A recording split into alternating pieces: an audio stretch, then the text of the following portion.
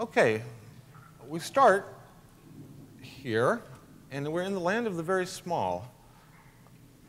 I'm actually controlling this little guy around here. This is basically cellular scale. This is the start of a video I must have watched hundreds of times.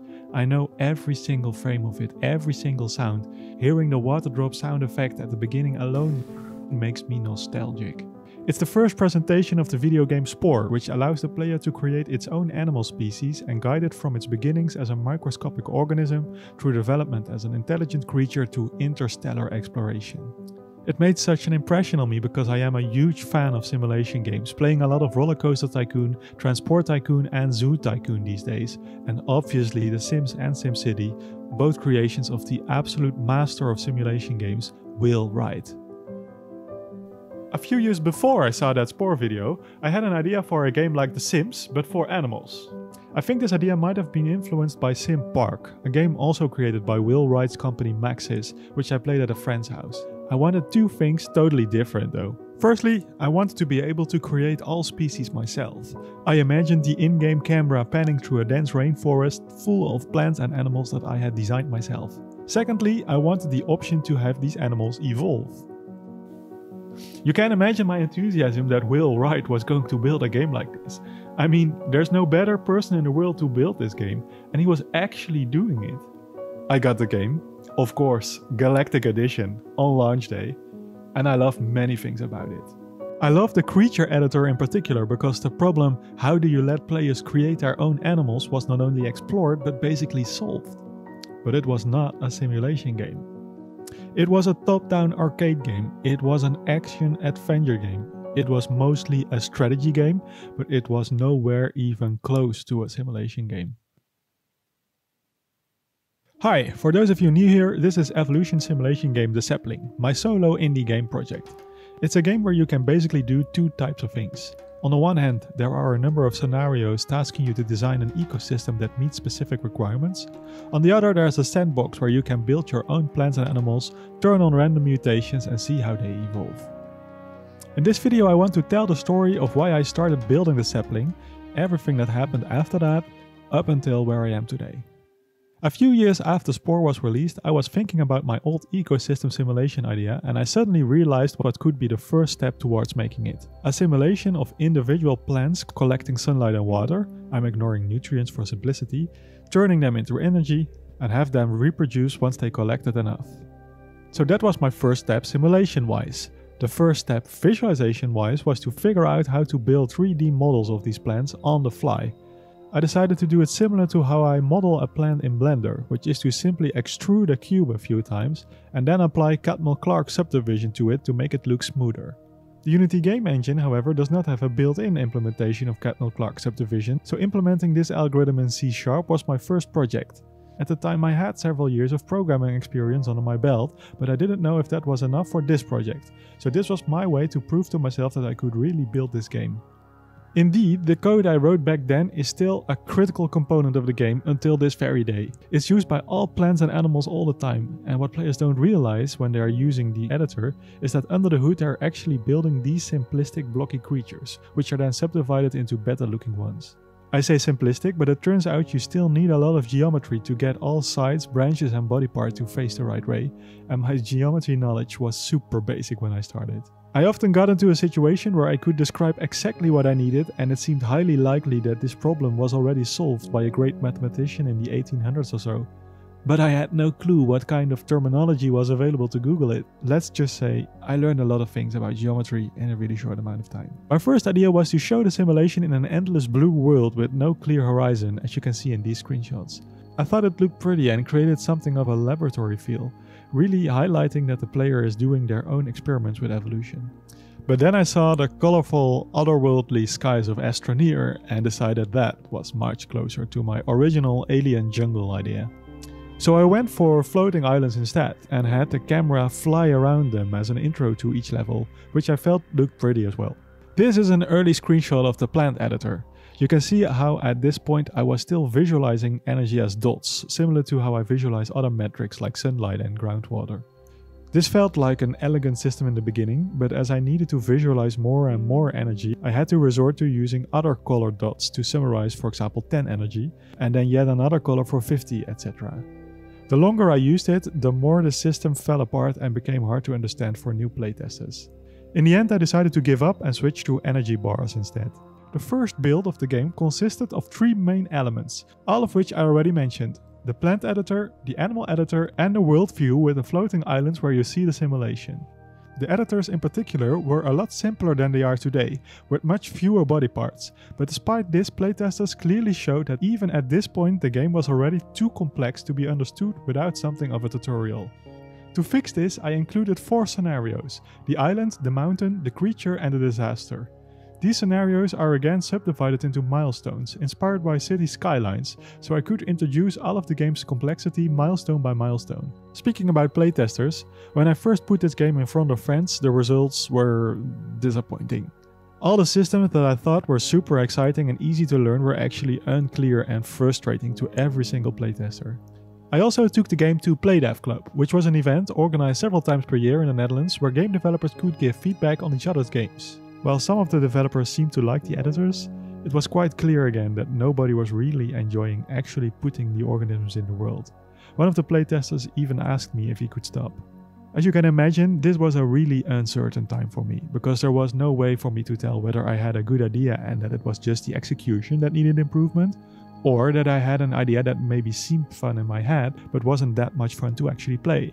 Maybe I was trying to squeeze fun out of an idea that had no fun inside. For some reason though, stopping was never really an option, but at around this time I made the scope of the game as small as I could, so that if it failed it was just a smallish failed experiment and I could move on to another project quickly. So I kept going, and based on playtesters' feedback I was able to pinpoint which complexity in a simulation was just complexity for complexity's sake, that is, complexity that did not lead to more depth and interesting interactions, and greatly improved the UI so playtesters could better tell what was happening. A pivotal moment during this period was feedback by Adriaan de Jong, among many cool things, creator of the game Hidden Folks, who identified that the game needed more juice. Juice is a term game developers use for little interactive moments in a game that are mostly unrelated to the main gameplay, but still really improve the experience because human beings like to get direct feedback on their actions. So I added a lot more sound effects, I added that you see your plants actually grow, I added that you see your creatures fall into the world and a little cloud of dust when it reaches the ground, and many more things, and only then, suddenly, some of the playtesters started showing excitement. For the first time I got the feeling that some people could actually see what I saw in my head. Despite this, I remained unsure about whether the game would be interesting to more people. I decided to take a break when I became a father, and then take the ultimate test and release the game I had at that point and only continue working on it if it turned out to be a success. For this reason, in the original promotional material there is no mention of anything that I might be doing in the future, as I wasn't so sure there was going to be a future for this project. I originally even planned to just give the game a full release immediately and don't even call it early access. I published the Steam page in November 2019, which caused some talk about the game here and there, but was nothing close to what I'd hoped for when I started the project. I reached out to a few colleague game developers for help and came into contact with Philomena Schwab, who among other games developed Niche. She gave me lots of useful marketing advice and convinced me to give the game an early access phase, if only because Steam would give the game 2 waves of attention instead of just 1. Launch day sparked only a handful of sales, continuing the trend of very little attention, so I was ready to do some final support and then drop the project. But then something unexpected happened. I was doing some unrelated reading on video game trailers and how they are structured, and I suddenly realized I wanted to make such a trailer myself. So I started fantasizing what kind of cool things I would put in such a trailer, and slowly but steadily the flower update began to take shape. It's kind of weird when you think of it. I only continued working on this game because I suddenly got an unexplainable desire to make a video game trailer, and this was the most suitable project I had for it. I do believe, however, that this end result focused mindset is actually what saved the project, as it is a really effective way of making sure I focus on the things that get players excited, making sure you can understand what's going on in the game by just looking at it, and making sure the game is not just a deep and complex simulation, but also contains some eye candy so it makes a better first impression. As for eye candy, I included glowing body parts for both plants and animals and instinct to go towards lights in the dark. To really make the new glowing body part stand out, I added a bloom image filter to the camera that turns on at night. The second bit of eye candy was, obviously, flowers, or to be more precise, pollination, so plants can mix their genes. So if you have this plant and also this plant, and they both have the same pollination organ, their offspring can look like this. This one uses a wind pollination organ, but most of the pollination organs in the games don't use wind, but require animals to spread the pollen, and thus have bright colors to attract them. In exchange, the animals got a third new food source, which is nectar. I added 2 new mouths that are capable of eating it. Once a nectar eater eats at one plant and then at another with the same flower type, it will unknowingly mix its genes. Despite my focus on eye candy, the most substantial new feature of the flower update is still something below the hood, namely massive optimizations. So far the game was mostly played on small 10x10 square grids. While this was okay-ish for the scenarios, there was nothing meaningful you could do in the sandbox without running out of space. I've written an interactive blog post about one of the major optimization techniques I'm using. The link is below if you're interested in the details, but the short version is that a lot of the plants and animals you see on screen are not 100% correct, but just an approximation of what they probably look like. So if a plant evolves to be a bit taller, the game will not immediately drop everything it is doing to rebuild the corresponding model, but instead it will reuse the ancestor model until it has time to build the correct one. I essentially made the game fake it before it makes it. One of the things I did to promote the flower update a bit was to live stream the game on Twitch for 7 days continuously with random mutations turned on. This way I could showcase how you can now run the simulated evolution on a larger map and have interesting things happen. Unfortunately, it did not attract that much attention. I did spend a lot of time and some money to get it all to run on an external server though, so to not throw away all that work at the end of the livestream, I decided to dig up the save files and make a video explaining what happened, inspired by YouTube channel Biblaridian. To my surprise, this summary video quickly became the most watched video on the channel, and the most successful marketing effort I had ever done. Armed with this new knowledge, I decided to do another major update, named the Fight and Flight update, and showcase it in the form of devlog videos. This devlog series you can of course watch on this channel if you're interested in the details, but to give you a high-level overview, the main focus of this update was to add much more variety to the animals in the game, and to the interactions between animals. For example, predators can no longer just eat all other animals as a whole, and predators will have to kill the larger animals first. To make this work, I've added a number of new attack and defense related body parts. If aggression is not an option, predators can also eat their prey's babies instead.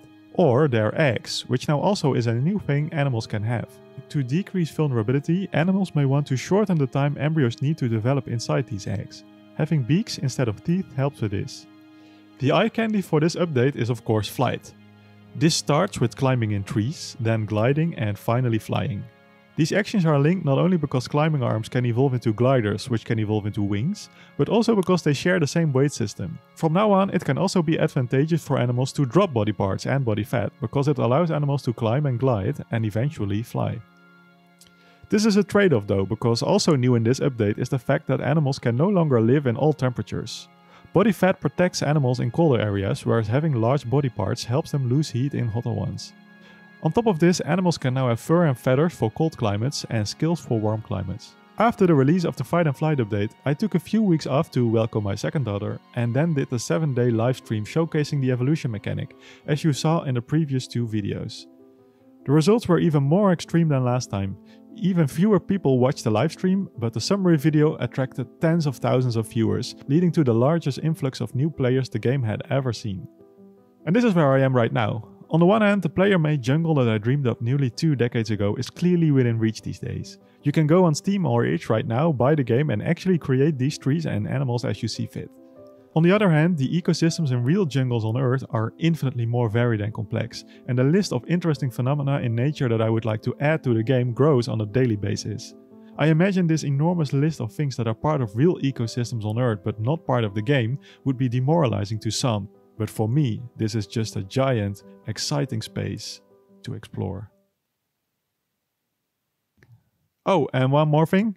I'm nearly ready with the third big update, which I will again reveal in the form of 6 devlogs, 1 video per week, starting next week.